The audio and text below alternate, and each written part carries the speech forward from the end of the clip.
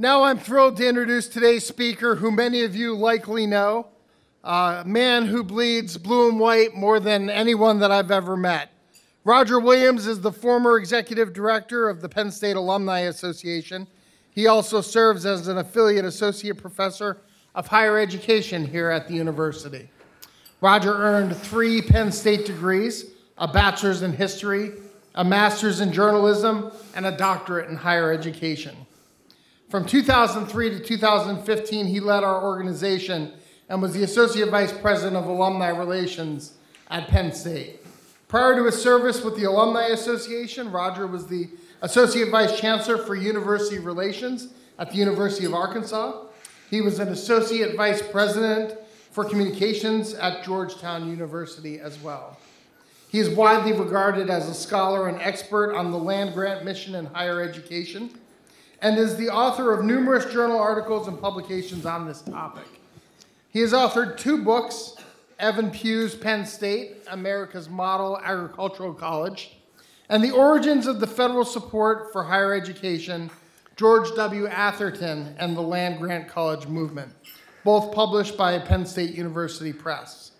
Roger was named the 2018 Distinguished Alumnus of the university, and he is one of only 53 people to be awarded the Lion's Paw Medal for his service and contributions to Penn State. Ladies and gentlemen, please welcome our good friend, Roger Williams. Thank you. Thank you, Paul. Have fun. Thank you. Well, thank you very much, Paul. I appreciate that and appreciate the great work you are doing to take the Alumni Association to the next level. Good morning, everyone. This is a great morning. This is the morning of a resounding victory over those Buckeyes, and we are going to do it. We are going to do it. Absolutely. Now, is this sound level loud enough for you all? You can hear? Okay. Well, it's a thrill to be here and to talk to you a little bit about our origins as a university. And we're going to go back in time. We're going to go back to start about 190 years ago.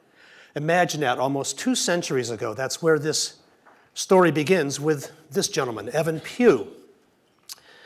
As you can see, he's a Pennsylvanian from Chester County. Our founding president from 1859 to 1864. He was here only 4.5 years before his untimely death. But he, more than almost any other contemporary of his day, was a visionary in terms of what agricultural colleges, eventually land-grant colleges, needed to do and to be. So let's get into it. You know, Joe Paterno had his grand experiment, and you all are familiar with that. Evan Pugh had what he called, his words, his great experiment. He built the nation's first successful agricultural college, and he built it on the highest scientific standards of the day. He secured the land-grant designation for Penn State, and of course that continues to define us to this day. But he was more than a local figure. He was a national figure, and he influenced the development of agricultural colleges across this country, as well as other practices designed to advance American agriculture. And he was the first to develop a visionary plan for what became the American Land-Grant College, as you will see. His background: he was born in 1828, 190 years ago, in the lower right-hand corner of the map, in Oxford, in the extreme southwest corner of Chester County. And what you see here is how his family's farm looks today. These buildings are not original to Evan Pugh's time. Those buildings are long gone. But it's still a farm in beautiful Chester County. And the stone you see is the threshold of the old Pugh farmstead, the homestead. And the writing on that, which is hard to decipher on that plaque, it was established by the Penn State Alumni Association, the Chester County chapter of the Alumni Association, and the university proper. Evan Pugh's youth. He is 6th generation Welsh Quaker.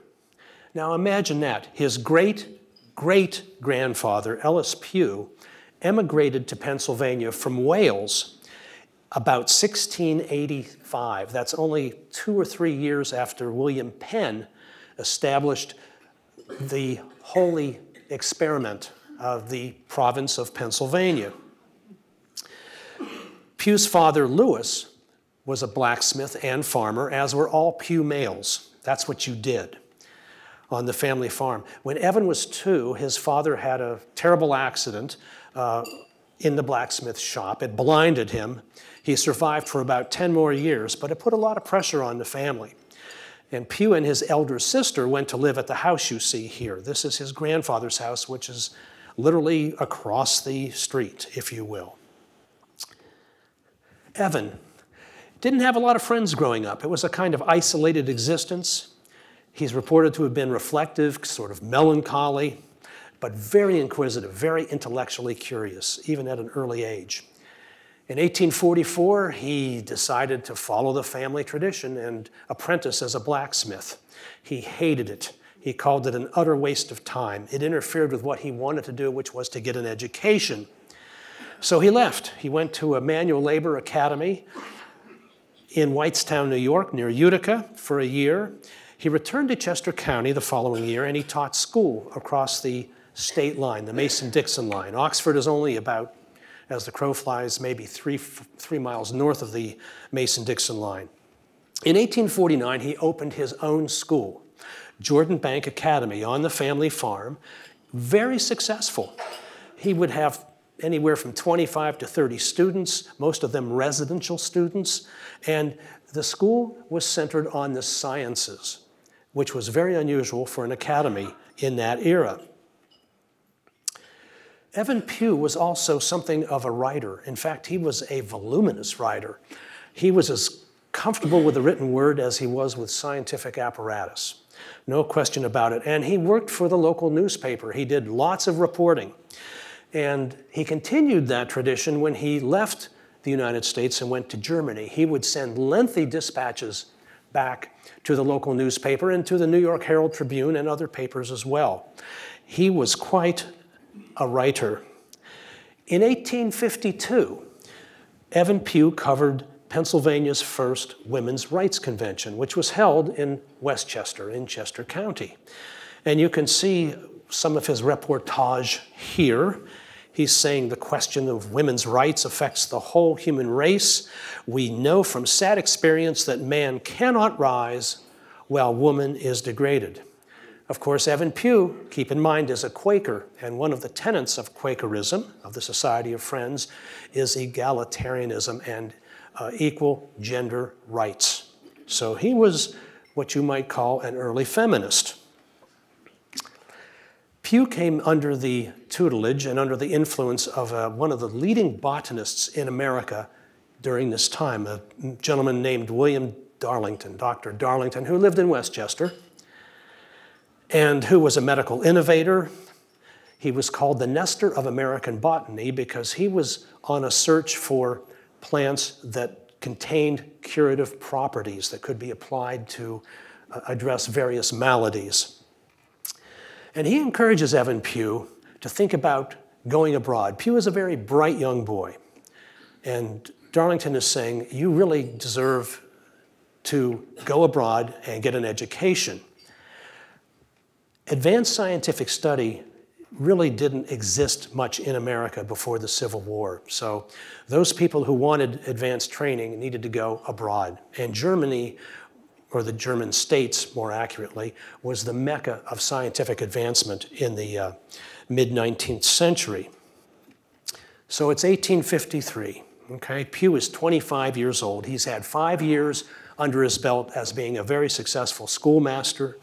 And now he is getting on a sailing ship in New York Harbor, and he's crossing the Atlantic, and he has an agenda. He knows at this early age exactly what he wants to do. And what he wants to do, first of all, is to fit himself as a scientist so that he can go forth and create in America what he would consider to be the first agricultural college, which he considers to be the linchpin of a whole system of agricultural advances that will produce good results for American agriculture. So he studies first at Leipzig University with some of the very best chemists on the face of the earth at the time. And he happens to meet this young man, Sam Johnson. Samuel Johnson is a Yale graduate. He just graduated, and he, like Pugh, is moving over to Europe to take advantage of what it has to offer. Johnson is not going to stay in Germany that long. He's eventually, after about a year and a half, going to go back to Yale, where he assumes a position on the faculty, and long story short, he rises to become probably the leading figure in American agricultural science of his day. He long outlives Evan Pugh. But they form a very tight relationship, and they become confidants, one of the other. And with Johnson, Pugh could let his hair down, which he does. He writes about legislative blockheads, if you will, and uses language that's pretty direct and candid. And the letters, the Pugh-Johnson letters, are contained in the Penn State University archives. Fascinating, fascinating stuff. An early insight into two very entrepreneurial and aggressive scientists who want to do great things for American agriculture. After Leipzig, Pugh moves to the University of Göttingen, where he studies with Friedrich Wöhler, and he earns a PhD. This is unusual, and you can see it here. There was a tradition at the time in Germany for the handful of American students who were there, who, when presenting their credentials for the PhD, were excused. If they said, I have to be out of town, they were excused from having to take oral examinations. All they had to do was produce a dissertation. Pugh said, this will not stand. I'm going to sit for my orals in chemistry and physics in German, and of course, he passed summa cum laude. And after that, the tradition was American students are not going to be excused. They got to take their orals. Summer of 1856, Pugh has his PhD in hand, and now he wanders over to Heidelberg, the oldest German university in existence, 1387. He wants to study with Robert Bunsen, and you know Robert Bunsen. He's the inventor of the, this is a smart crowd, very good. And some of you have actually taken chemistry, I can see that. Pugh can't get into his lab. He's so popular. He's such a popular teacher that Pugh decides to make friends with some German professors in botany and trek out through the German countryside to collect plant specimens. While there, Pugh happens upon an estate sale of Professor Bischoff, and he buys the entire collection of plants, 3,000 specimens, which exist to this day and can be seen in the Pennsylvania Agricultural Herbarium, which is in the basement of Whitmore Lab. And the specimens are still in awfully good shape. It's amazing. So, Pugh now moves over to Paris, and he becomes caught up in a raging scientific controversy. How do plants assimilate nitrogen? It's a big question. It's a big question because in America, the greatest agricultural problem of the mid-19th century is soil exhaustion. So how do you create nutrients that are going to bring agricultural yields back to where they should be? And so this was a very important question. How do you feed plants? And the basic question was, well, do plants assimilate nitrogen from the air or from the soil? What do you think the answer was? From the soil, you got it. But it took Pugh a while to figure this out.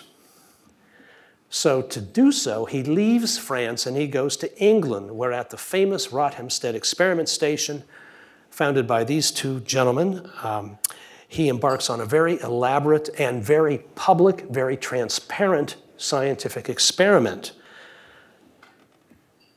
And basically, after about 16 months at Rothamsted, Pugh settles the question definitively. Plants assimilate nitrogen through the soil. This was a big deal because what this does is it lays the foundation for the modern ammonium nitrate fertilizer industry. And you can see what one of our late faculty members, Dr. Alfred Traverse, said about Pugh's experiment. He said, if research of such significance were published today, the author would likely get a Nobel Prize. Pugh's research got him elected As a fellow of the London Chemical Society, this is a big deal. You're in company with Michael Faraday and the leading chemists of Great Britain.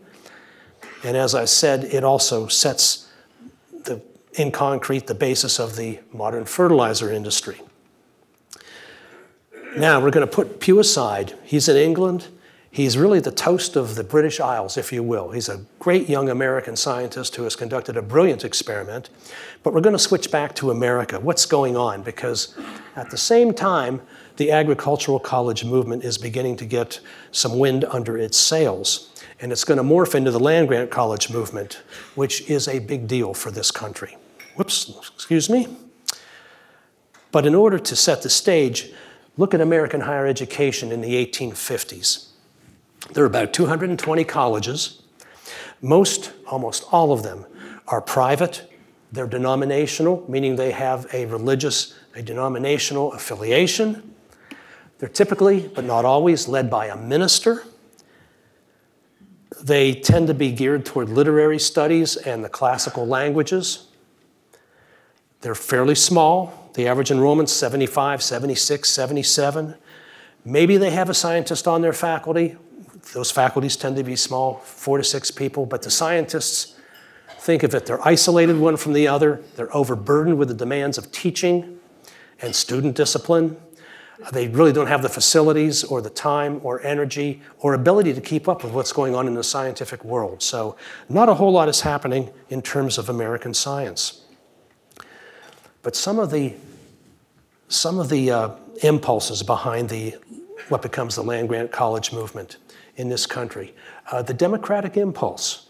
This starts way back with Thomas Jefferson and certainly with Andrew Jackson. And it's the impulse to make American society more responsive to the common man and later the common woman. And you've got to make a college education accessible to more people, especially the industrial classes. Who are the industrial classes? Basically anyone who works with their hands. And that's 4 out of 5 American adults. Those are the industrial classes. And most people who are working with their hands are on the farm. America is overwhelmingly agricultural. That's what most people did. And most farms, at least prior to 1850, are self-sufficing. You know, you're growing food to feed your family. About the turn of the century, they start to become a little more commercial, but almost more than 8 out of 10 Americans lived in the country. Also gathering a head of steam is the utilitarian impulse, and that's the demand to make education more useful and practical and less classical. And of course, you make higher education more responsive to the emerging industrial economy. And you see here the old engineering building at Penn State, some of the students doing some work there. That beautiful building at the corner of College Avenue and the Allen Street Mall went up in flames in November of 1918. And of course, the fundamental force behind American higher education and the way it's changing is the rise of science. So the impulse is to make higher education more accommodating to science and technology, especially applied science, and especially in agriculture and later in engineering. So in Pennsylvania, the Pennsylvania State Agricultural Society gets going about 1851. And this is an organization that is going to pressure the Pennsylvania General Assembly to do more things for the farmer. They elect this gentleman, Frederick Watts. And some of you may recall we have a Watts Hall in the West Hall's residence area, named for this gentleman. Well, he is, if there is a single founding father of Penn State, it would be Frederick Watts. So he's elected president of the Pennsylvania State Agricultural Society, and he's going to use that position with his colleagues to pressure the Pennsylvania General Assembly to establish an agricultural college. This is Watts's original business plan, if you will, for this institution. He's writing this to Governor William Bigler at the time. This is in 1853. He's saying, we need $38,000 to get this place up and running, including a $20,000 appropriation from the state. And the operating costs after that are going to be about $16,000 per year. And those operating costs are going to be highly dependent on student tuition, as you can see here. And they're thinking, well, we need 200 students. We need them to pay $75 a year. That'll create $15,000 in spendable income. So this plan is somewhat accepted, and the legislature in 1854, not in 1855, in 1854, charters the Farmers High School of Pennsylvania with 65 trustees. Well, you can imagine what the road system, you saw something of the road system today in Centre County. Imagine what it was like in 1854. You couldn't get anywhere. And so the trustees couldn't even muster a quorum. So the Agricultural Society went back to the legislature and the governor and said, we need to reduce the number of trustees and we need a new charter. And that happened with Governor James Pollock. That's a name that should be familiar to you as well as Bigler. With 13 trustees, much more manageable. In 1859, Evan Pugh is hired. He's still in England, but he accepts the presidency of the Farmers High School. The trustees have had their eye on him. And he says his goal, very clear, to develop upon the soil of Pennsylvania the best agricultural college in the world for the agriculture student of America. That's a pretty clear vision. His salary, $1,500 a year. And what you see here, that is the original Old Main. It was not called Old Main back then. There was no point in doing that because there was only one building. So they called it the College Building. And this is really what Pugh saw when he was taken from the train station in Spruce Creek by buggy with Hugh McAllister, driving him the 22 miles along bumpy roads through Pine Grove Mills and up into the campus. This is the way it looked. So a tough place to begin. There was a faculty of 5, and Pugh is going to do just about everything. He'll have his fingers in everything, and including refining the curriculum to make sure that it is state of the science, which he did. He forms a close working relationship with trustee Hugh McAllister. The people really driving this institution in its early years were Evan Pugh at the pinnacle, but the 2 trustees, Frederick Watts, who's president of our Board of Trustees now in 1855, and Hugh McAllister of Bellefonte. And Hugh McAllister's farm is, well, it's out by the Bellefonte Area High School. And I think Senator Bob Casey has his office, his Centre County office, in the stone mansion that was the farmstead for Hugh McAllister. But Hugh McAllister does a lot. He's local. He can get here pretty quickly if need be. And as the original Penn State historian said, there was scarcely a day which did not have some task for the college which demanded his thought and counsel. So one of our founders, strong and great, Hugh McAllister. Pugh's first order of business, set the standards for student behavior. Now, we're into early 1860. I got to tell you about the academic year. The academic year begins in mid-February, and it goes 10 months straight through to mid-December. So it's 10 months. It follows the agricultural cycle, the agricultural calendar. So early February 1860, there's a drinking incident in that den of iniquity, Boalsburg. A couple of students make their way down there. They come back to campus inebriated. Pugh hits the roof. He says either this tavern owner leaves town and sells his establishment, or I'm taking him to court.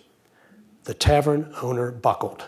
So those kind of incidents go back a long, long, long time. And despite what Pugh did, the student drinking problem did not end then.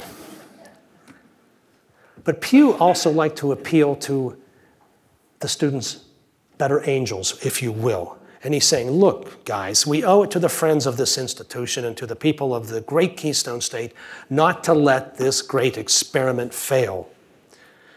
So he wants them to be as serious about making the agricultural college, still the Farmers High School at this point, successful. The whole world is watching. This just gives you a sense of some of the courses in what would be a lockstep curriculum at this point. And this is just the second and fourth year, just to give you a sample of some of the courses they would take. It was rigorous, very rigorous. In October of 1860, Pugh puts together a grand plan for American agriculture. And he delivers it to the Cumberland County. This is where Frederick Watts is from, the Agricultural Society. And basically, he talks about the fact that the U.S. is lagging far behind Europe in terms of scientific agriculture. And he argues for a national system of agricultural science and education provided by American agricultural colleges. And this institution was to serve as the model. That's why he was so intent on building it and making it successful. And his talk is printed and circulated around the country. So year one, 1860, he's established the standards for student behavior. He's reorganized the curriculum. He's put out this grand plan for American agriculture. And most important, he has now, within the first year, won the confidence of the trustees. Frederick Watts says he is young, energetic, and writes as if he had devoted himself to the object of building the institution up into fame. Now, Pugh's not making this stuff up as he goes. He has some principles for building a successful agricultural college. And the first one is, these places have to be of the highest academic quality. They can't be second rate, they can't be third rate. And I love this quote. They must stand in the same relation to agriculture that our highest military academies, West Point, Annapolis, stand to the art and science of war. These need to be first-rate institutions. They need to be research institutions. Keep in mind that the agricultural sciences were aborning. They were very young. They had not matured into the science that they would maybe 20 or 30 years later. So he wanted the faculty to basically invent the discipline of agricultural science based on their empirical work. He also said, these places have to be big. If you recall, the average size of a college, an American college at this time, was maybe 75, 76 students. And Pugh is saying we need 400 to 800 students here. These are huge numbers according to the standards of the day. And he said, a school like this, a scientific school, can't succeed as a small institution. Not going to work. These schools also have to be independent. They can't be attached to a literary college. In other words, they can't be attached to, let's say, Allegheny College in Meadville, or Gettysburg College, or Juniata College. They need to be freestanding, because the literary college will sap its vitality, rob it of its enthusiasm, take away its best students, and finally appropriate its means of subsistence. He's also saying that, hey, hello, you need to have a scientist heading these scientific institutions. And that was not always the case, as you shall see. So those are his principles. 1861, now the college building, remember when he got there, it was a third of the way complete. You got to get things moving. So he is pushing for a state appropriation so that they can afford to hire a new contractor and get this building done. This is the photo that he took to the Pennsylvania legislature in the spring of 1861 saying, hello, we need to get this place completed so that we can realize the vision and do the things we need to do for Pennsylvania agriculture. He's successful. He gets a state appropriation of almost $50,000 and construction can resume. 1861, also the first class of graduates, the first graduates in the United States to win the degree of Bachelor of Scientific Agriculture. 55 started in this class, 11 succeeded in earning degrees. This was a tough, rigorous curriculum. The graduates are rank ordered in terms of their academic performance, and they're also required to complete an undergraduate thesis. So Pugh was ahead of the curve again. We were doing undergraduate research before that became cool in the 1990s. And you can see here some of the topics that these students produced in terms of their student dissertations. Okay, so 1861, things are rolling. The college building is now under reconstruction. It's going to be completed eventually. The first graduates and a new diversified curriculum is now produced, removing some of the mathematical rigor for those who are just interested in more of the agricultural sciences related to horticulture and botany and biology. And he also introduced graduate study, the master's degree in scientific agriculture. This is 1861. All of this stuff is unheard of. Agricultural colleges, you know, are something of an oxymoron. College for farmers? What is going on here? All of this is new, experimental. We talked about Pugh and his experiment at Rodhamstead, his standing as a scientist. He's highly respected. You can see here some of his work. But in 1861, he was asked by the U.S. Bureau of Agriculture to do a report on American agricultural colleges. There were a few other experiments trying to get up and running, not meeting with success, but he did that.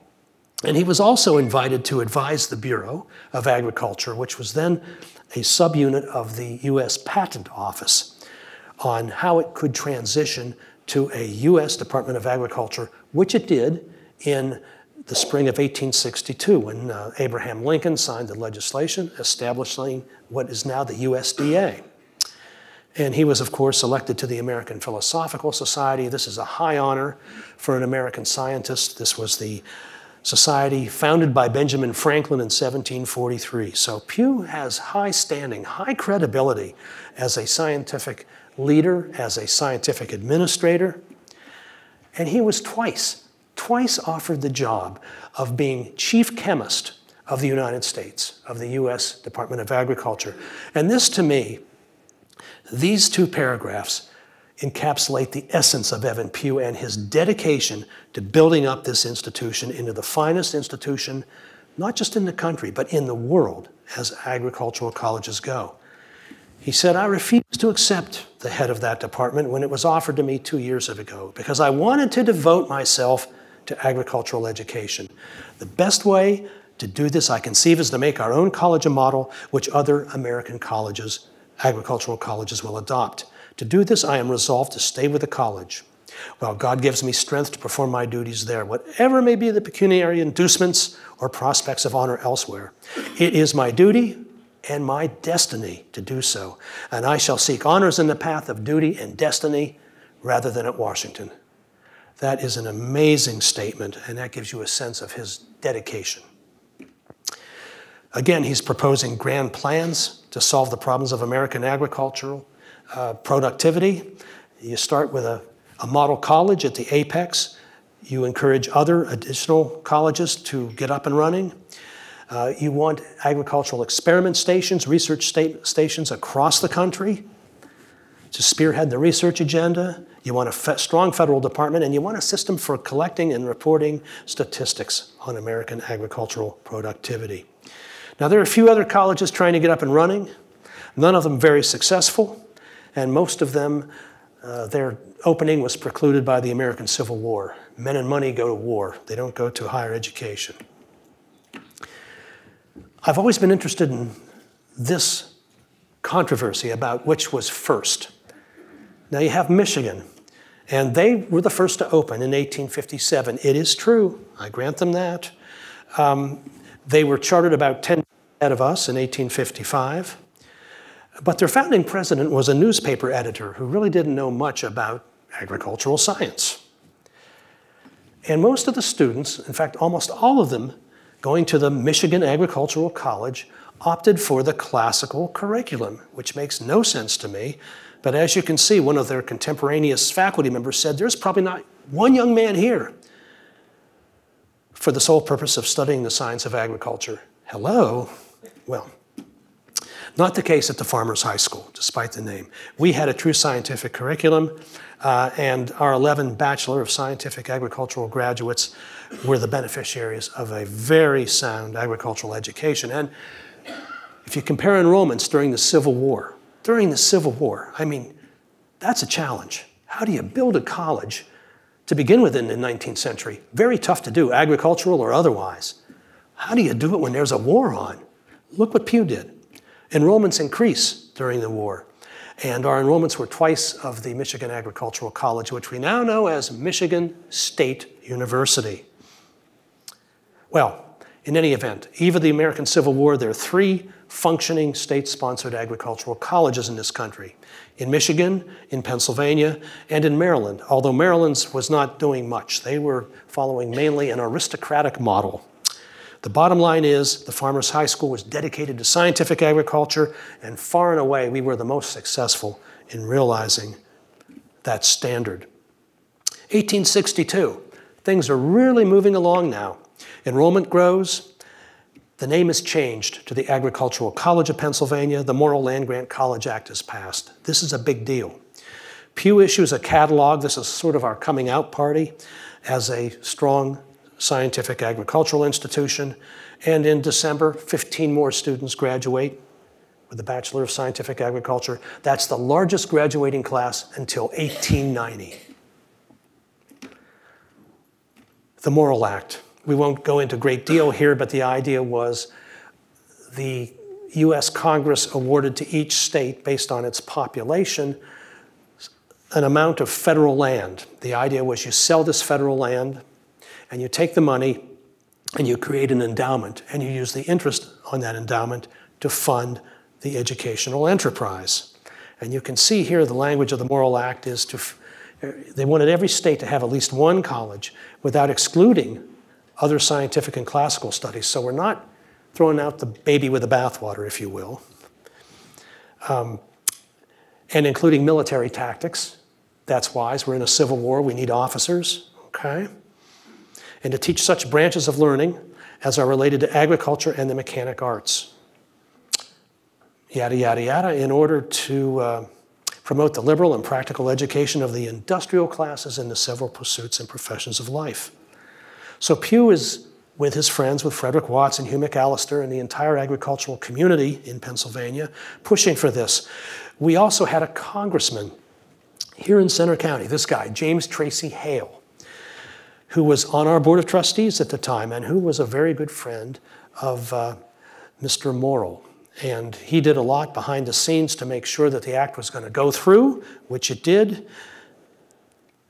And Pugh was praised for his leadership in the campaign to get the Morrill Act passed by the seminal land-grant college historian, a guy named Earl Ross, back in 1942, who said, Evan Pugh led the Pennsylvania group with characteristic zeal and with effective, if not determining, influence on the final result. Pugh is the only scientist in America who's lobbying, who's advocating for the passage of the Morrill Act. Now, if you go to Old Main, in front of game day today, if you can get close, look up at the portico, and you'll see some of the language etched into the limestone. It says basically, after the act being signed by Abraham Lincoln, it says, and the faith of the state, Pennsylvania, is hereby pledged to carry the same into effect. That was the legislation that went through in April of 1863, signed by our great Civil War governor, Andrew Curtin, to accept the terms of the Morrill Act. 1862, progress continues on the college building. They wanted to get it done by November of 1862. That's not going to happen. It's going to take another year. Also, work begins on the President's House. You see it here as it was completed in the early 1870s. The floor plan you see there is Pugh's. He designed it. He helped to build part of it, but it was never completed during his lifetime. It was completed in the fall of 1864, a few months after he had died. Pugh was also saying, hey, I'll chip in a third of the cost if the trustees will provide the other 2/3. And he produces a masterpiece. This is the college catalog, and it's basically designed to trace the history of agricultural education starting in Europe centuries ago. And the genius of this is that he portrays the Agricultural College of Pennsylvania as the apex of this long, broad movement to improve scientific agriculture. This is the American exemplar right here at Penn State. This is interesting. This is the mission, if you will, of the university, back then the Agricultural College. And it's pretty much our mission today. It's an educational institution offering the range of natural sciences. Agriculture is the priority. It's practically oriented. And Penn State is a powerhouse of the applied sciences, as you all know. It's experimental. Research has to take place here. This has to be a research institution. We have to invent the discipline. And you know, Penn State just completed the last year reaching $927 million in funded research. We are a great teeming encampment of the human mind, and it started under Evan Pugh. And a servant of the state. The mission is to protect the industrial interests of the state, and most especially the agricultural interest. Okay, so we're moving now into early 1863. The Civil War is still raging. This is high tide. We produce our first Master of Scientific Agriculture graduate. Enrollment increases. As Pugh said, we have 142 students. During the Civil War, a larger number that have been during the same time in attendance upon any other agricultural college in this country or in Europe. We had 11 resident graduates in attendance. These are graduate students. It's amazing work. And in April, as we said earlier, the Pennsylvania legislature basically accepts the terms of the Morrill Act. But then things begin to unravel, 1863, and we'll talk about each of these.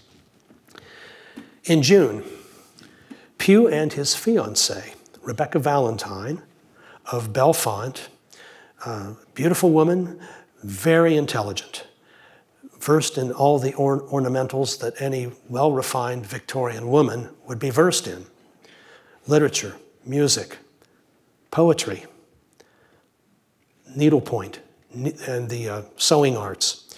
So they're in a buggy. They're visiting a cousin of Pugh, who's in this house, which exists. You can go see it today on the banks of the Logan Branch in Bellefonte, Forge House. So they're leaving at night. It's a dark night, and somehow the buggy is thrown into Logan Branch of Spring Creek, which is right in front of this house.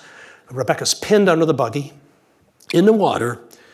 Pugh's arm is broken in the accident, yet he manages to pull the buggy off and extricate her and pull her out of the water. She's going to be unconscious for days. They think she's going to die, but she doesn't. But Pugh's arm is badly damaged, and I don't know how he endured the pain that he did in the weeks following the accident. He eventually goes to Philadelphia in mid-July after the Battle of Gettysburg, and he's gone for about 10 weeks as he's recuperating. Oh yeah, the Battle of Gettysburg. You've heard of this, right? Wow. So this is also a disruptive force on the college. Lincoln calls for 100,000 volunteers, 50,000 of them from Pennsylvania. And the college nearly empties out. It does not close down, but most students go off to serve in various ways. Pugh doesn't like this. He doesn't think they're going to be of equal force to the grizzled veterans of the Army of Northern Virginia. But they empty out after the battle, which goes the right way, as you well know. Most of the students are back on campus in early August, but Pugh isn't.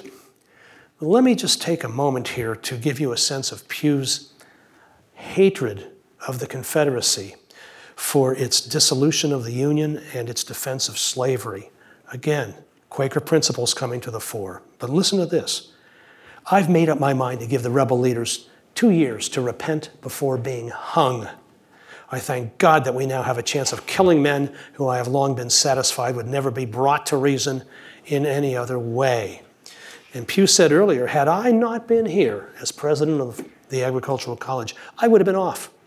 I would leave my Quakerism at home till we could give those traitor scoundrels such a thundering thrashing as no people ever got before. He hated the South. He hated them. Dissatisfaction mounts. Pugh is recuperating in Oxford. He is seeing a very reputable physician at the University of Pennsylvania Hospital. He hires a friend of his, George Caldwell, from Oberlin College to come in and teach his chemistry classes. And there's also a certain Dr. Thompson who's stirring around with the trustees saying, hey, we've got to get Pugh out of the presidency. That goes nowhere. Pugh, as we said earlier, has the confidence of the trustees, so the crisis is averted. By late December, the building is almost done, not perfectly, Pugh was a little bit dismayed because the students are now leaving for their winter break, and he wanted them to leave with a good feeling that the building is finally done. Professor Caldwell leaves. He's drafted into service. The vice president of the college, David Wilson, resigns. And now there are stirrings in the Pennsylvania legislature to rescind the college's land grant status and to split it among other colleges. 1864. This is Pugh's visionary master plan for organizing land-grant colleges. It's the first report of its kind, and you can see the original historian of the land-grant college movement says it's the most thorough and understanding early analysis. And Pugh is arguing, he's saying, hey, U.S. colleges, Harvard, Yale, I don't care. They're too small, they're underfunded, faculty aren't paid nearly what they deserve to be paid. They're just vastly underfunded. We really have to get American colleges moving and scaled correctly. And he makes the case for this grander scale, and his model, of course, is the German university. And this rankles some people in the Pennsylvania legislature. What's this guy trying to do up there in Center County? Build a German university? Well, sort of. Pennsylvania, the land grant bounty. Pennsylvania was entitled to 780,000 acres of land to be sold. Use the proceeds to establish an endowment. That Acceptance Act we talked about in 1863 had an ominous clause in it. Yeah, we're going to designate the agricultural college as the land-grant institution until otherwise ordered by the legislature. And now the legislature is thinking, well, this is money. What can we do with it? We got to do something else. Fund the common schools, help the children of Civil War veterans, although none of those uses would have been allowed by the act. February of 1864, Pugh and Rebecca find time to get married, which they do in Bellefonte, in Willowbank, which is the home of Rebecca. Her father, Abram Valentine, was an iron master. The Valentine and Thomas Iron Works, iron forges, were one of the most prominent iron forges in this part of Pennsylvania. They find time to get married, and they take a honeymoon. They want to visit Samuel Johnson and his wife in New Haven, Connecticut. They don't make it that far because Pugh is called back to testify before the legislature. And Pugh is saying, you know, the state needs to support a single industrial college, single agricultural/engineering college. And these two cultures, agriculture and engineering, don't clash with one another. They're complementary. And he makes the case for the agricultural college. And he's saying, you know, we could use $47,000 in our budget to hire 16 professors. That's a lot of people. And he's saying, well, on second thought, you know, $87,000 would be even better. So he's saying industrial colleges have to go beyond teaching. They have to do research. And he's talking about these wonderful German universities. Leipzig and Göttingen each had 110 professors. Well, that's not going over real well with some people in the legislature. But he's saying the agricultural college is the only public state-supported school in Pennsylvania. You had people in the legislature who were saying, well, it's a Center County institution. And they're pushing back and they're saying, no, it is a state institution. It's the only college belonging to the whole people of the state and controlled by them, as its property is held in trust by a board of trustees elected by delegates from all county agricultural societies, 67 of them eventually in Pennsylvania. And he's saying, look, you're either going to give to the people of Pennsylvania one grand institution like Harvard or the world-renowned educational institutions of Europe, or you're going to give them a bunch of small, bickering institutions that'll be up here every year arguing for money. March. Now the trustees and Pugh want to invite legislators and state officials to campus. The building is finished, and so they put on the dog. Big banquet, everything's running smoothly, and Dr. Pugh tells Tellico Johnson, one of his students, that I'm afraid this dinner is going to cost more than we'll ever get out of it. He's right. Pugh's efforts appear to be in vain. In April, the bills start to roll out of the state Senate to basically take away the land grant designation from the Agricultural College of Pennsylvania. The first bill says we're going to take the designation and we're going to split it among 6 institutions. Allegheny College in Meadville, the University at Lewisburg, which you now know as Bucknell, Pennsylvania College, Gettysburg, the Western University of Pennsylvania, Pitt, the Polytechnic College of the state of Pennsylvania, it's no longer in existence, it died in the 1890s, and of course us. Pugh is livid. He hits the roof. And you can see, he says the effect of the bill is virtually to squander the entire proceeds for all time, to come of the magnificent grant of public land from Congress to the state for the purpose of industrial education. What you see here is the last word Pugh will ever write. The word is state. Because he collapses at his desk after writing it.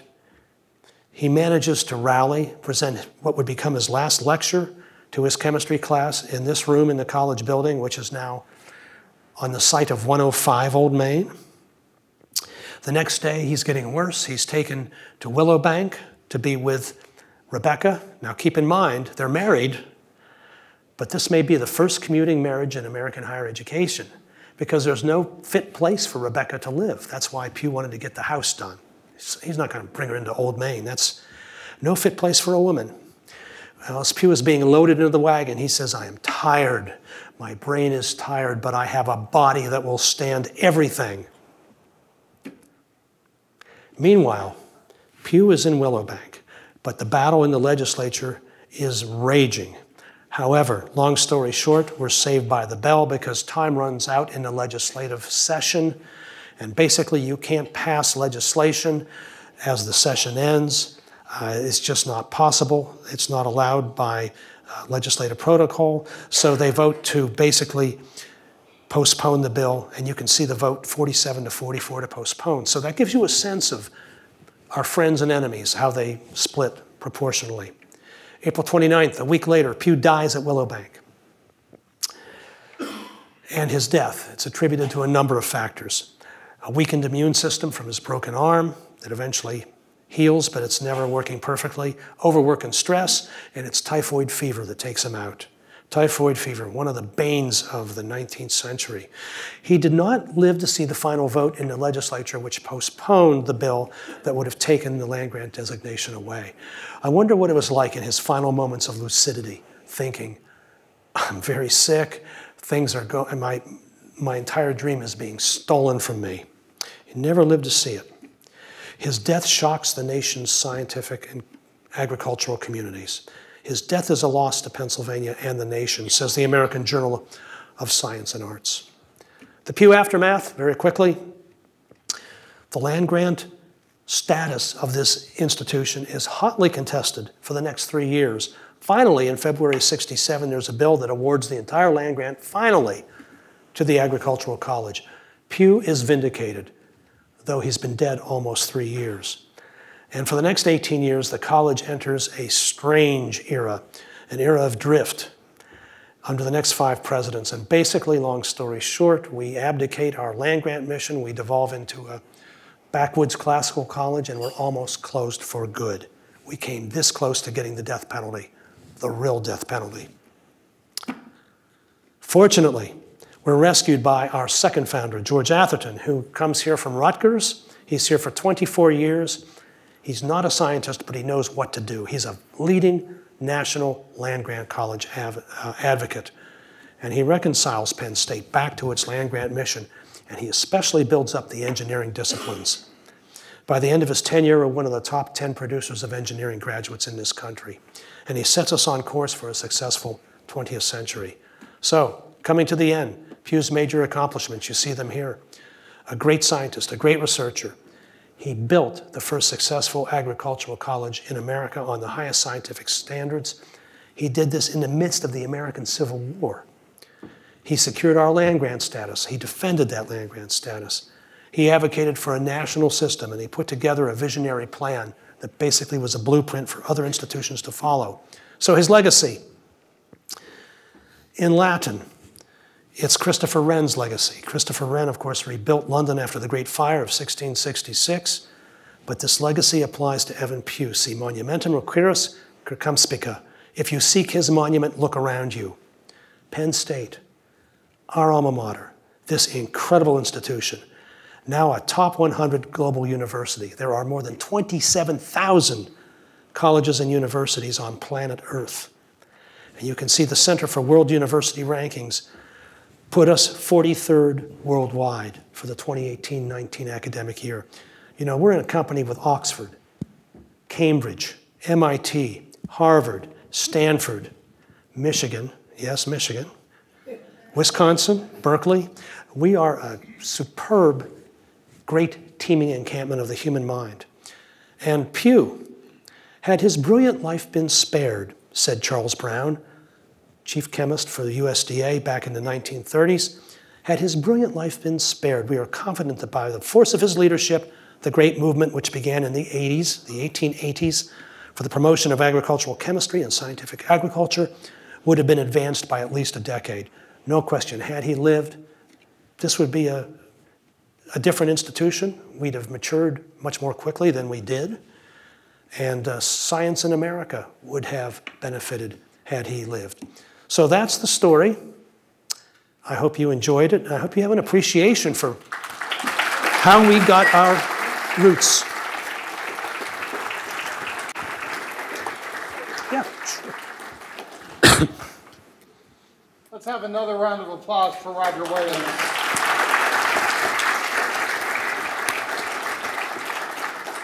At this time, we'll say goodbye to our online audience. Thanks again for joining us, and be sure to check out our YouTube channel, which you can access directly by searching Penn State Alumni Association, or from our website at alumni.psu.edu. So as a reminder, please fill out your evaluation forms located in the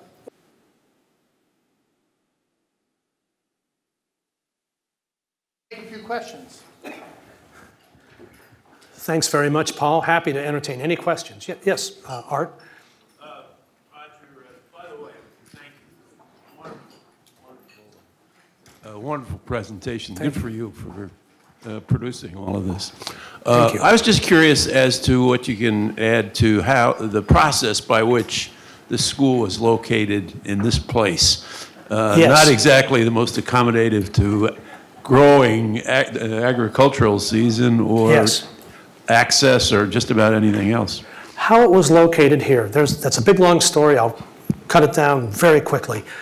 Basically, the State Agricultural Society, the Pennsylvania State Agricultural Society, put out bids and invited proposals from all points in Pennsylvania for siting this school. It was not predetermined it would be here. And so proposals came in from Blair County, Huntingdon County, Erie County, Allegheny County, Union County, and maybe a couple, and Franklin County, maybe a couple of others, and Center County. And this was very attractive. A committee of the trustees made site visits to each. And General Irvin, James Irvin, who was the iron master of Center Furnace right here, early on put in a bid, and the Center County Agricultural Society came forth and said, this is a place to do it. So Center County was visited in June of 1854. And it was ultimately selected, and it incurred a lot of criticism because it's like, this is in the middle of nowhere. The only thing that was close to this land, we were given 200 acres by General Irvin with basically the offer of another 200 acres if we could raise the money locally to produce a match on the part of the state to buy the extra 200 acres. So this place was selected, and the reasons that Frederick Watts gave were 5: soil, surface, exposure, centrality, and healthfulness. So based on those criteria, Center County was selected. It's good farmland, there's no question about it, but it's very remote. And because of that, we had to deal with criticism for the next 50 years, 100 years even. Remember President Sparks said, this university is equally inaccessible from all parts of the state. And that was in the, the teens. So that's kind of the way we came about. Sir? Was that first building already here, or was it built for the college? It was built for the college. Construction started in 1856. It proceeded apace. 1857, an economic crisis hit this country, the so-called Panic of 1857. So the money supply tightened up, the contractor went out of business, and things stopped. They continued construction, and they got a third of the building done by the time they were to open in February of 1859. Yes, ma'am. Where was Evan Pugh buried? He is buried in Union Cemetery in Bellefonte. And it's worth a visit. He's buried in the Valentine family plot, which is kind of in the center of the cemetery. There's a wrought iron fence that surrounds it, so it's easy to find. So that's where he was put to rest. Rebecca is put to rest beside him. Rebecca never remarried. She was a widow. She was married for 3 months. She was a widow for 57 more years. She died in 1921.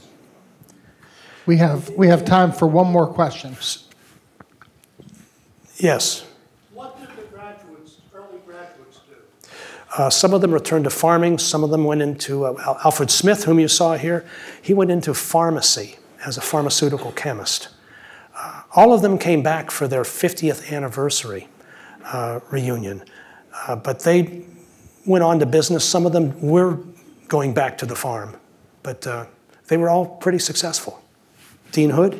Given the relation, the similarity intellectually between Abraham Lincoln and Evan Pugh, is there any evidence of a relationship between those two individuals? Between Pugh and Lincoln, I found no indication that they ever met. But Pugh was, he did speak with a congressman from Illinois who was very close to Lincoln in terms of how you want to restructure the U.S. Bureau of Agriculture into a full-fledged federal department. But I saw no indication that he ever met Abraham Lincoln. But Lincoln was very, very favorably disposed to agricultural colleges, as you know. Maybe one more?